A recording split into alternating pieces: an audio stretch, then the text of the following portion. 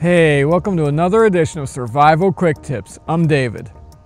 Okay, well, we all know that shelter is vital to survival, but the problem is that even the most basic tarps, tents, and hammock kits can cost a lot of money, take up valuable space in a pack, and may not be practical for everyday carry. So I like to take a 55-gallon, 3mm thick trash bag or two with some Paracord in my everyday carry pack for a ton of survival uses, including an improvised shelter.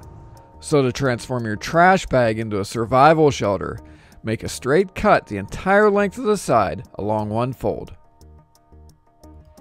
Now cut along the bottom seam to finish preparing your shelter roof. Next, find a good piece of ground to sleep on between two trees at least 8 feet apart. Now tightly string your cordage between the two trees. This will be the ridgeline of your improvised tent.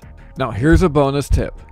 To conserve paracord, you can strip the 7 inner strands out of the outer casing, using the outer casing for the ridgeline and the inner strands for your guidelines.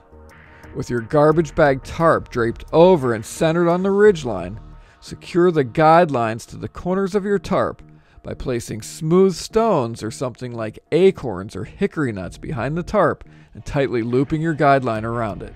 Now secure each corner using the guideline and an improvised stake, tightening things up as you go. If needed, you can add more guidelines to strengthen your tent. Now you can add another trash bag as a ground cover if you have it. And there you go, a simple, suitable trash bag shelter to keep you out of the elements in a survival or emergency situation. For your convenience, I've included links to all the gear that we've mentioned in the video description on YouTube. Just click the Show More tab under this video. Don't forget to subscribe to this channel on YouTube and click the link on your screen to subscribe to the Ultimate Survival Tips show on Carbon TV for new survival videos 21 days before they're released on YouTube, monthly giveaways, and over 75 other awesome outdoor shows. Visit ultimatesurvivaltips.com for even more survival training and gear reviews. And while you're there, grab your free subscription to our monthly survival e-mag. And if you're a real survival junkie, like us on Facebook, follow us on Twitter for daily survival tips and news.